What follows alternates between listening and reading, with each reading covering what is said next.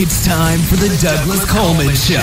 Mr. Smooth and Savvy is joined by guests from all walks of life, from the entertainment industry to authors to political and social commentators, the famous and not so famous, the controversial and the light and fluffy. We have it all. Now, here's Douglas Coleman.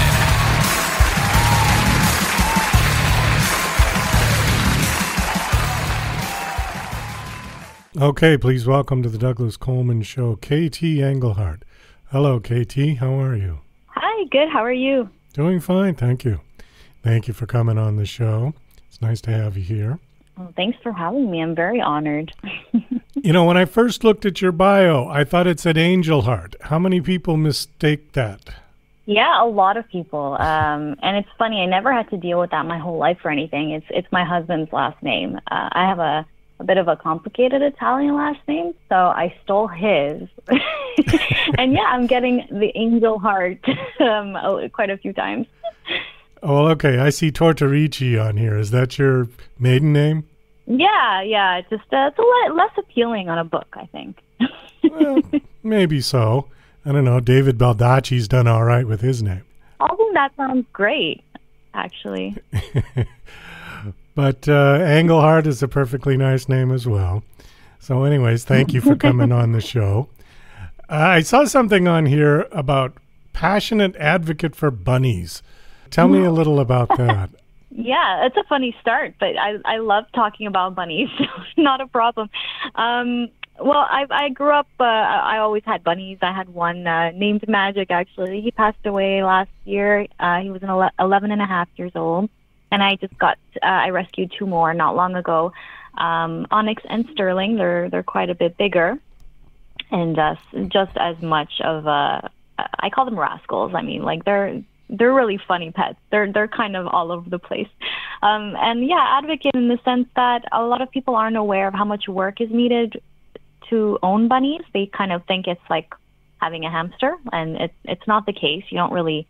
They need a lot of room. You can't just like leave them in the cage, and they need a lot of care, and they eat a lot, and they need vegetables, and it's just that kind of thing where it's a long-term commitment. So I just like talking about it because, yeah, it's like having a dog, like in the sense that it is a long-term commitment. How long do they normally live? Oh, my dwarf, the dwarves live a little longer. So my dwarf lived 11 and a half years. The bigger ones, a little less. They can live more between 7 and 10 years. Okay. So it depends. So yeah, they can live quite a long time.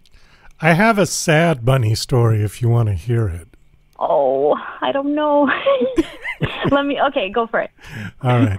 Well, we got a couple of them. I don't know where my wife got them, but one day she came home with these two little bunnies, and we have a big property that's all walled in. So we thought, why don't we just let them run around? You know, don't bother putting them in a cage and let them run and just go wherever they're going to go. And we'll throw food out and we'll keep them. And we had them for a while. And it's funny because they made like a little bit of a hovel under this sort of arch thing that we have. And we thought, oh, well, that's good. They made their own little house. And, you know, so we'd let them sort of be self-sufficient in that regard. One day we came home and they were gone, and we couldn't figure out. We looked all around the property to look for holes, like maybe they dug their way out, because I don't think that rabbits can climb an 8-foot wall. That seems unlikely. And so there was no way that, you know, something got in or whatever. Well, it turns out one of our neighbors about a week later said, you know, I saw this giant bird circling around your property. And I thought, oh, my God. So this bird swooped in and took the bunnies, presumably for dinner. It just, it amazed me that there was something, you know, that had to be one hell of a big bird to pick the things up and just carry them off like that. Wow. It might have been like a falcon or something. Yeah, we were thinking it was an eagle or a giant hawk or something like that. Yeah. A hawk, very possible. Yeah, they're prey, these little guys. They're kind of helpless. They are part of the food chain. So needless to say, we didn't get any more. We thought No, that's not, we don't want our pets just to suddenly disappear and become something, Exactly. some predator's dinner. So we thought, no, that's all right. So we stuck with dogs. At least you gave them a lot of freedom in the short life that they had. They had some space and fresh air. Yeah, we didn't want to keep them in a cage. That just seemed wrong, So It is, yeah. They have taken over my entire office, by the way. It's no longer my office. It's just their room. So I'm like, that's fine. And then they roam around the house sometimes. Well, they're very clean, aren't they? I mean, they're not dirty animals at all. They're not bad. So they're pretty good for litter. They're litter trained, like cats. They go into their litter. They're very, their instincts are really good. The thing that's messy is the hay, because you've got to have a lot of hay for them, on hand, it's got to be there, and that stuff gets everywhere. And, they do shed. Yeah. So that is the thing. Yeah. Okay. Well, enough about bunnies. Let's move on to your book. You've got a book series out called the Scottish Scrolls book, or just the Scottish Scrolls? I do. Okay. The Scottish Scroll is the series. Okay. All right. And the new one is book 2, correct? Yeah. So the Wise One came out in 2020. It took me quite a bit of time to write the second one. The second one is called The Twin Flame, and it is out November 16th. Okay. Why don't you tell us a little about the series, generally speaking? And, we don't want to focus in too much on the specific book, but just give us a overview of the whole series, what it's about, what sort of genre it might be. Yeah, toughest question for authors. We're not good at summing up our work at all, but I will give it a go. So it is a young adult urban fantasy. I would say ages 12 and up. I mean, I've had 12-year-olds love it. I've had 45-year-olds love it. So it's just that kind of young at heart type story. It's about a 17-year-old named McKenna who discovers she has abilities. It takes place in 90s Ireland, 1991. And she goes out there from the States to go find her birth mother when she discovers that that's where her abilities come from. So it's a lot of self-discovery, and it is an urban setting. It is all the places I've been to in Ireland in the first book, and then we head over to Scotland in the second book. I've been to Scotland twice. It's my favorite place in the world. So we've done a lot of folklore in there, and that's part of the magic and lore in the book too. That pretty much sums it up. Okay. You said she has abilities. What magic? Yes, it's a little toned down. It does get more interesting in the second, but in the first one, it's more telekinesis. It's being able to. She's an empath, being able to feel what others are feeling. So I won't say more than that. Okay. Where did the story come from? Is this? I was going to say, is this something you've experienced yourself? But probably not with the magic powers. But where did it come out? Unfortunately not. I'm just really into witchy stories. I grew up watching Charmed. I grew up reading Harry Potter. So I just knew I would write something like that someday. I'm really intrigued by magic and the idea that reincarnation is a big theme in this book as well, in this whole story. So I'm just intrigued by that. And she, the idea of a wise one has, I won't say the punchline, but it has to do with reincarnating in a certain way and carrying with you a lot of wisdom. Again, it's hard to explain too much without giving away one of the punchlines. But yeah, it's like a culmination of my fascination for magical stories and urban settings. I love the idea that the setting is something that exists. I do love high fantasy as well, but because I found Ireland and Scotland such magical places, I thought it was just the perfect setting for my story. Okay. When the first book came out, did you self-publish it or did you get it picked up by a publisher? No, I chose to self-publish. I didn't even look to traditional. I had such a concrete I wanted it a certain way. I could picture my cover. I wanted like kind of full control. It was my first time, so I thought I want to do it myself. And it was also my thesis project. I did an MFA in creative writing, and the reason why I took I did an MFA is because I wanted to publish a book, and I wanted the discipline to do it. It's kind of like, okay, I have a mentor, I have deadlines, there's no excuse, I will be able to publish a book. So that's how it started off. So for this series, I will continue to self-publish, and I might look to traditional for the next series or the next book. I'm open, but I'm really happy with the way it's turning out, and I loved the process, and I'm learning tons.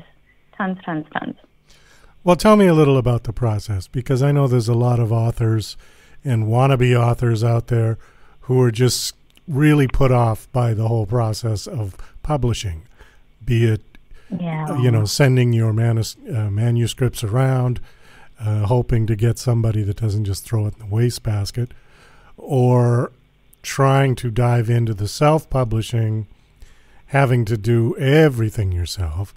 Yeah. How did you find that process of self-publishing?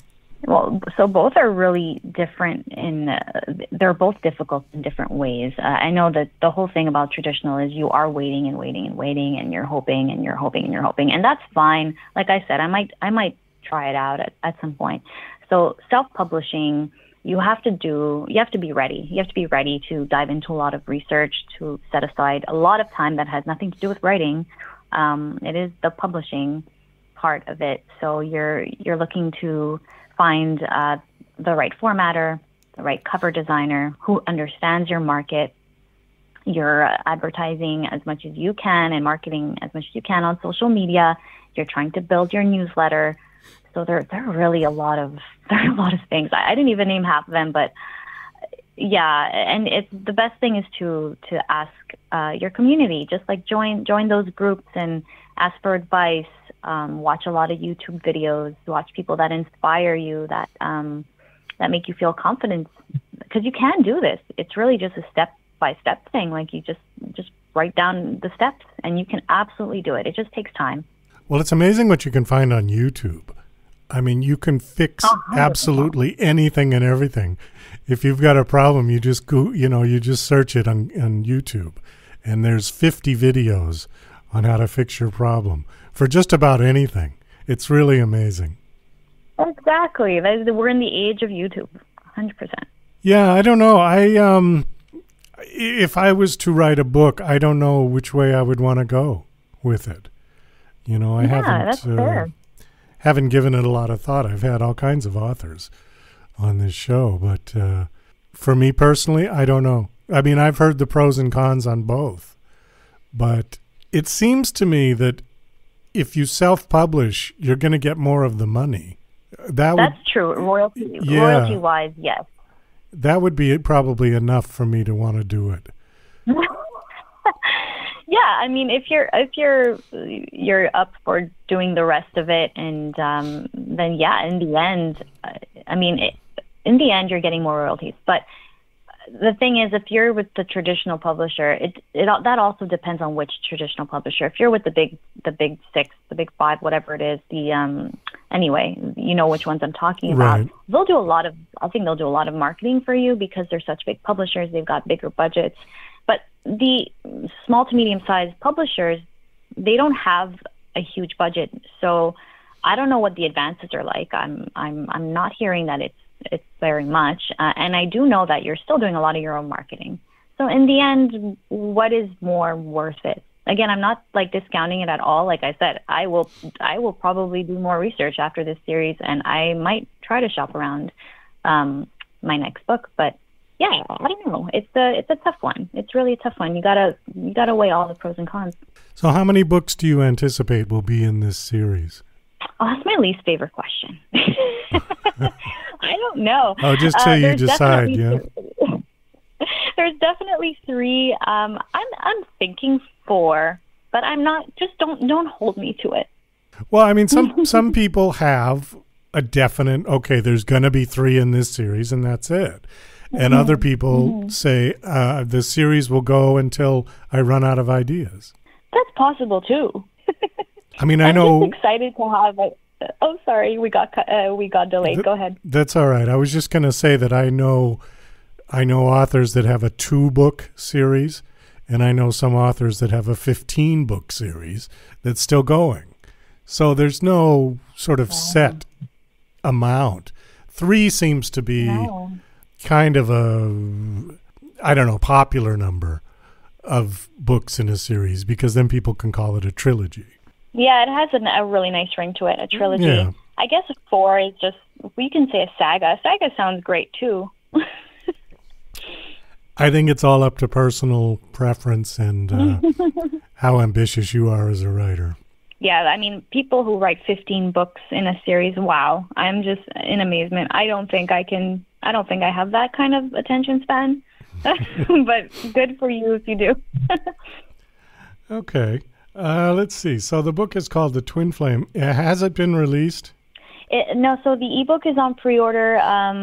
The print will be available November 16. Oh, okay. And it's so pretty. I just got my print proof, and it's so beautiful. It has a stunning red cover on it, and I'm just so happy. My cover designer is amazing. Well, we're going to wind this down. Thanks so much for coming on. Last question. Do you have a website you want to give out? I absolutely do. It's katanglehart.com. That's Anglehart, not Angel Heart. And you can subscribe to my newsletter. I keep you up to date on giveaways and other things that are going on, and I do not flood your inbox. So go ahead and subscribe. Okay. Well, KT, thanks so much for coming on the show. It was nice meeting you and nice having you on. Best of luck with the book. I hope it does well, and I hope there's more in the series to come. Oh, there will be. Thank you very much for having me.